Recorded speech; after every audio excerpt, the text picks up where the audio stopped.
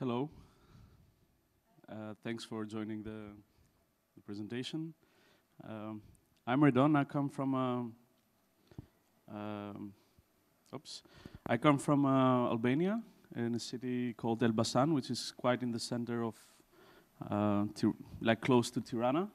It's quite a simple city, very small, and doesn't have much. And now I live in Tirana, which is the capital of Albania.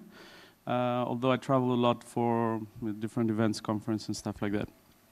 If you want to, one of the things that my birth city has is quite important, is that it has a lot of good food, and it's Mediterranean, but it's not very healthy, so you should not consume it for a big period of time. Okay, so I started with other people, with other folks, the Open Labs Hackerspace in Tirana in 2012. I'm one of the initial members, and I do a lot of contributions in Wikimedia, OpenStreetMap, LibreOffice, and of course openSUSE, mainly in localizations, and also doing some events at the local hackerspace. Two of the events that we organize there that I'm part of, I've been part of since day one, is the crypto party, when people that do not know a lot of technical stuff about how to be safe online and how to communicate in a very encrypted way. It's been running for 2 years now. This is going to be the 3rd year, and it's quite inspiring to see people that were technophobic first talk about encryption in the end of the event. The event started with Arjen Kampuis, one of the people of the Dutch community, Hack42, and other initiatives. And also I'm part of the OSCAL conference, which was a week before. And it actually gathers all the initiatives in Albania that are related to open source, free software, privacy online, open data, and stuff like that. I'm also mentioning my company because it's related heavily with the element of advocacy and why we do this. It's not the company itself, but it's the ecosystem behind it. It's called Collective 68, and we offer cloud services for people that do not know or do not want to manage open source instances, just like Nextcloud, which is the talk next, Attendize, Mattermost, and stuff like that. Okay, so I'm kind of sad because usually when I was going to this kind of events, a lot of people are talking about like Linux, the importance of advocacy, and now it's a lot about the industry, which is nice. Money is good, and we should pay the rent as well in the end of the month. But also, advocacy in our industry or in our area is also related not only to the doing good, but also to companies as well, right? So every company needs to have, whatever it is, it's a tech company, it's agriculture, whatever it is, it needs to talk about why it's good what they're doing. So if you go to Merriam-Webster, it says the definition of advocacy is the act or process of supporting a cause or proposal, the act or process of advocating, which is obvious, we know this, right? And in our communities and businesses and institutions, for people that are into institutions, our focus is free and open source technologies in general, online privacy, and open data, and public domain in a lot of cases. So advocacy in general, and we now know advocacy for our industry. And what does it matter? I mentioned before, it matters because in any environment, including the free and open source movement, there are many actors. There are enthusiasts or people that just like it because they think it's the right thing to do. There are people that have companies. There are public institutions that need to know. There are so many institutions that do not know the things that we are doing and the way we are doing it, right? And in the end of the day, we are part of in one way or the other, we get connected because we are part of the same, bucket of stuff that happen inside it. Okay, so as I mentioned, we are all part of an ecosystem. Really, it's in our best interest to have as many people that have this mentality as possible. And because the more people, the more easier our life would be, the more better it will be for communities and more open source and free software we're going to have. And whatever goals we have at an individual or collective or company level, more people that talk about what we do, it's better for everyone. Again, we tend to forget this because we are busy and because the industry has gone so far. Like we heard about Microsoft that bought GitHub for, I don't know, how many millions or trillions, I don't know, how much was it? Billions of dollars. And it's going big, like the value of open source products now, it's quite big. And this is very nice, but again, we need to talk about the basics once in a while. And talking about, advocacy and ethics in general, it's not very pleasant, especially in the morning or in a sunny day. But again, it's good for everyone, everyone's business. So there are some people that have done this before. I think in people that do full-time advocacy usually are some of them, do get burned out because you need to sacrifice a lot of your personal time, a lot of your personal family time and stuff like that. So you need to be a very tough character to do it. But also they give an example to other people to do smaller things, maybe, but they also have an impact on what we all are doing. They are good. I think we should also, some people think these examples are good, some people think they're bad. It depends on our point of view or how we see those. So Jimmy Wales, the founder of Wikimedia Foundation, I think it's a good case of advocacy in general. I don't know many people that say he's done some bad things, although I think he's now not that much into the Wikimedia movement as he was before. Also a good example of probably he got burned out. I don't know him much. But I think he's a good example in the end of the day of doing something with passion for a lot of time and having quite an impact. Richard Stallman, so very, very good advocacy guy. In my perception, somebody, my friend over there, told me that he's going to be in an event. So I'm only, imagining how, handling him and going around with him, etc., etc. But a very good advocacy person.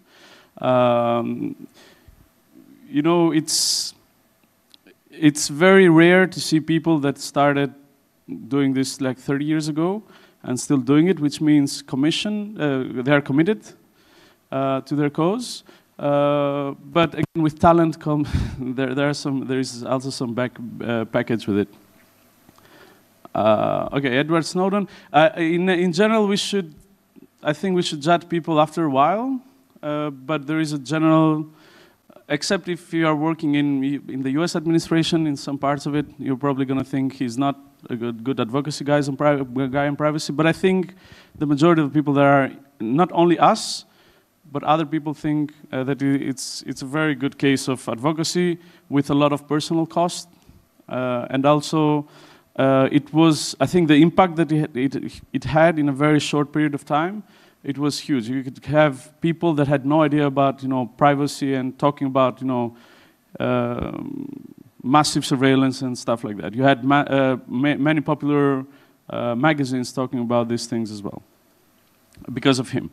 Linus Torvalds, there is something going on with the Linux things. I think very good advocacy guy, but again, it's one of these cases that it depends who you ask. And if they're bothered from bad language and stuff like that, or showing fingers in public.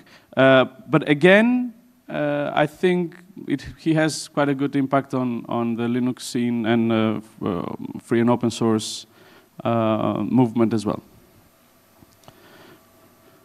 So where we can advocate, I think it's simple. There are students are the best in my perception from my experience in my city, the city where I'm based right now. Students are the base case scenario. Although in countries like Albania, we have this brain drain. A lot of people leave the country, so they get exposed to the whole culture and they leave the country. Hopefully they're going to come back. I don't know, but in general, students are, because they've not been contaminated yet by this whole,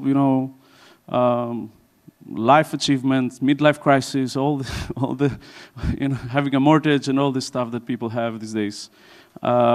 Universities are a tough thing to advocate because it depends also on each country. Again, I'm talking out of my personal experience. Is this on the record? It is? We are recording this? Okay. I cannot talk more about the people on Albanian universities on the record. But in general, it's not easy to advocate there. It's very complicated, very bureaucratic, but we need to do it. Home users, again, it's very small scale. Usually it's your aunt which is going to bother with all this stuff, and I don't know if it's a good case scenario, but there are also people that are into it. For example, I have my family members that now use Linux, and they're not because of my advocacy, but because it's easier for them to use it. Another tough one, but again, it depends on the government or where you're talking, are the public institutions. And in Albania, we've managed to do through a lot of a lot of meetings and a lot of talks and also events where we invite a lot of letters sent to the public institutions. We've managed, along with the respective organizations, to convince the municipality of Tirana to switch from a proprietary software to Nextcloud. They're also using, in 85% of the computers there are LibreOffice right now. And also they have Moodle, which is something about an open source. I've never used it. It's open source software. About trainings, and there are talks for them to switch to Linux gradually at some point. So it's a very good case study. And if you want to do advocacy there, again, in my experience, you just need to go institutionally first. Probably going to take a while, and after that, if it doesn't work, you need to talk to key people that are in the institution in order to convince them. And explain them why they should switch from one system to the other. And of course, I'm more happy to talk over coffee after, if there is any other place that I forgot where we can advocate. So where to do it? How much time do we have? Okay. Are you Germans? Can we take this longer? No. Okay. Okay, so where to do it? There are two levels. Stereotypes. So there are two levels, macro and micro. Macro usually means international, but not always. And micro, it's the local level, which I personally like more and a lot. So let's go first, macro. Usually all the Linux or free software advocacy groups, usually they go to one place, which is the European Parliament. They have a lot of meetings. It costs a lot. And usually it's you are against people that have a lot of budgets to lobby, right? But there are some organizations, Free Software Foundation, one of them, and I'm pretty sure EDRE, E-D-R-E, is another one, which are focused in changing policies at the European Union level. In Albania and Tirana, we also run this campaign, Public Money, Public Code, where we try to contact public officials to explain to them officially why this is important for public institutions to have infrastructure, open source infrastructure, because it should be, and it's the right way to do it. Controversial, Linux Foundation also, it's a group that aims to do advocacy at a macro level, so industry-wide. And again, there are people I know that they are quite positive about it, other people are not. But in general, the general idea is that they want to have an impact and have advocacy at a macro level. And of course, it's very important to have our own media. For example, I read this blog, it's called It's FOSS. It has news and updates about free and open source software in general, but there are also other blogs and news in technology that are quite representing and doing a lot of good advocacy in an international level as well. Of course, at conferences, just like and companies are a good way to go and talk. And we also need to do a lot of, in order to support local events or local events like this, we also need to do advocacy to big companies that have an interest in supporting conferences, open source and free software companies like this one. Again, there are also some great initiatives that help young people also, or people that have just started in this industry understand why it's quite important. We just launched a microsite called What Can I Do for LibreOffice, which is a fork of What Can I Do for Mozilla, which is a fork of What Can I Do for Fedora. And this is another one. And it's a nice case study, I think, of people sharing code and also helping other people get into our movement. This helps people with some simple questions understand how they can get involved in LibreOffice, for example, or in other initiatives as well. This is the Italian version. There is also it's also in English and other languages. Okay, so micro level, because we have only a few minutes left. Okay, so I mentioned before Open Labs Hackerspace. It's the local initiatives. Hackerspaces, there are some good ones. I think I would totally hang out and see. And these are very good hubs of people meeting each other and talking about this kind of stuff. In Tirana has helped a lot. Local conferences have also this kind of spirit of having a community and people care for each other a lot. Usually there are a few companies there sponsoring them, so I think if you want them to keep on, we need to support this kind of initiatives, either if we are into a company and sponsoring them, but also if we talk to these events. You have no idea how much inspiration youngsters in these local events get out of these conferences. So as I mentioned, organize events and conferences at a local level, smaller events, hackathons, or meetups, even for 3 or 4 people are quite nice. And very important, invite influential people that might need to be advocated in what we're doing. Every year in our conference, we send a lot of letters to any kind of public institution. Sometimes they come, sometimes they don't, but they are a reminder that we are out there and what we're doing. It doesn't cost anything to send letters to these people. You just change the name, and the name of the institution, and just post them. Well, if it's Albanian post, usually goes, it's not very good, so some letters might get lost, which was our experience, but that's another talk we can have over beer or coffee. Okay, and this is an outcome we had. I mentioned that we had an agreement with the municipality to do a lot of open source stuff. And these are 5 very confused people that haven't done this before, as you can see, do not know how to dress officially. And this is the mayor of Tirana signing the agreement, which is a very good outcome of inviting these people to our events, letting them know what we're doing. A lot of meetings. We are a Mediterranean country, which means that you have to do stuff in the coffee shop, otherwise nothing gets done, etc., etc. So I don't know if you have seen the Shawshank Redemption when the guy wanted to have a library in the prison. This is not a spoiler alert for people that haven't seen it, but in general, people in public institutions are very, they have their own agenda, so if they don't answer, we just brought them again and again and again until they got bored and say, who are these guys? Let's have a meeting over coffee. Okay? And really important to understand what's their incentive and what they want, usually these people need something. In this case, it's very good publicity for the municipality of Tirana, so we go to every conference and we mention them.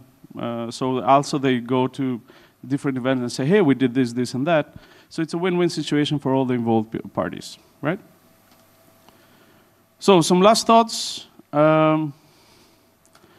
There is, last slide, there is a promise. There is the last, if you do a little research about whatever each of you are up to, you're going to see that there are going to be a lot of active communities in some countries and none in other countries. And the potential there is like quite big. For example, I don't know, Africa, probably for logistical issues, because it's very hard to go there, doesn't have a lot of free and open source enthusiasts right now. But the potential there is huge. Some Asian countries, there are countries where if you go and visit them, you're going to see so much potential. And even if we start talking online, it's going to be also very good. It's very important to think long term. I know it's tough. I mentioned, mortgage. We are busy. We have families. But if we don't think long term, nothing is going to work. In my perception. Start a community in a coffee shop, in a hackerspace, in cities that do not have anything. Even if there are 5 people, I think the potential there is huge. I've seen this happen 6 years ago, and I think it's quite important to talk to local small communities, small cities about this. And some airport books, read some airport books like The Tao of Coaching, which is about business, but in general also applies to communities as well. And last but not least, agree on some main values of the community you are starting from day one. Values, I think, are more important than having budgets or having sponsors for a conference or event or anything else like that. Because it's gonna spare you a lot of time fighting. If you have one pillar and say, hey, we agree to do only this, and we will not diversify, I think it makes the life easier for everyone that is involved in this kind of communities. And yeah, that's it. It's a tough process. Advocacy, you need to do it on your spare time. That's why there's a lot of money in lobbying in the US. Google spends a lot of money. Google started 3 years ago, I think, one division in-home, not outsourcing it only for lobbying in the EU, which means that it's very, very important. And we just need to do the same with 0 budget or less budget at different levels, because again, it's very good for each one of us, for our companies, for our institutions, and for our communities. So thanks a lot. If there are any questions, or if we have time for questions. No? Okay. I'm going to be around, so if you have any